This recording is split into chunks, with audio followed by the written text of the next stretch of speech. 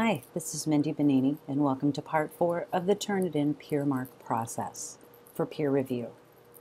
We are now on the final step, and that is where the instructor is going to grade a review. We are not grading the original student paper that was submitted. We are grading our reviewers. Right, we are going to start off in OAKS, or Desire to Learn, and we're going to click on our assignment. Again, we were in content. And we've seen this screen before. This is all of the original submissions.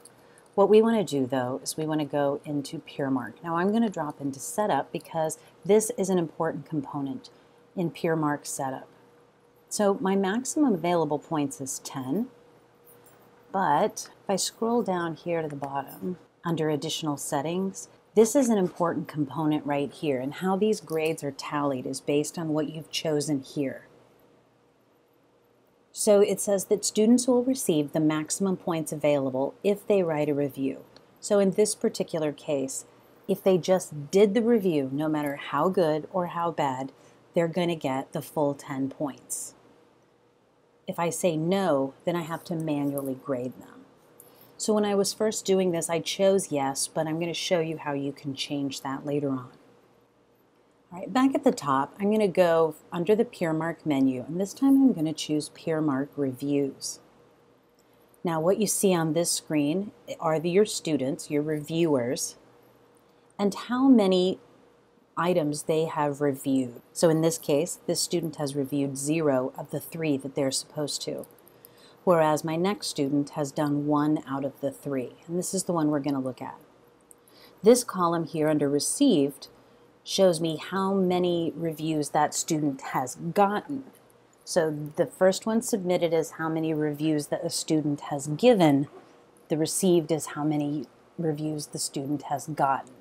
You may be noticing that there is a discrepancy between the Received and the Submitted, and that's because I reviewed this student here. You can see that it's green, and that gives us the 2. All right, so we want to go through, and we're going to grade Chris Lindell's.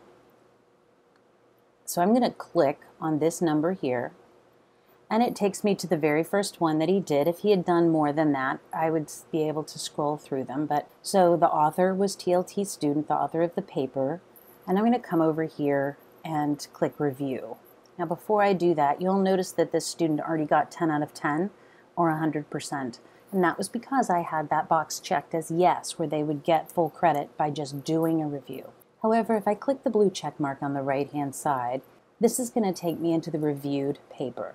And here I can see the name of the student who wrote the paper and the name of the reviewer.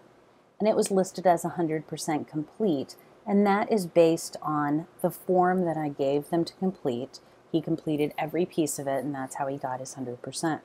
So here's what he wrote for the first question. Here's what he wrote for the second. And then he rated this student's paper a 4 out of 5 in both of these areas. Now, if I agree with that, I'll leave it as a 10 out of 10. But if I feel like this student did not go the extra mile, especially in these narrative areas, I can easily come up here and click Edit and give this student a lower grade. At this point, I can go and use these arrows here if I were going to click on the next student, but unfortunately I only have one, so I won't be able to show you how that feature works. All right, let's close this window, and now you'll see that the student has a grade of 8 out of 10. All right, so I've given this student an 8 out of 10, but you'll notice that his grade is a 3. The reason is he's only done 1 of his 3, so it's averaging. So even though he got an 80% or an 8 out of 10, it's really an 8 out of 30, so that's where this 3 is coming from. If he had done all 3 of them and I graded all 3 of them, then you would see this number be much larger. Now, one thing to keep in mind as you are grading your reviewers, this grade will not pass to the OAKS gradebook.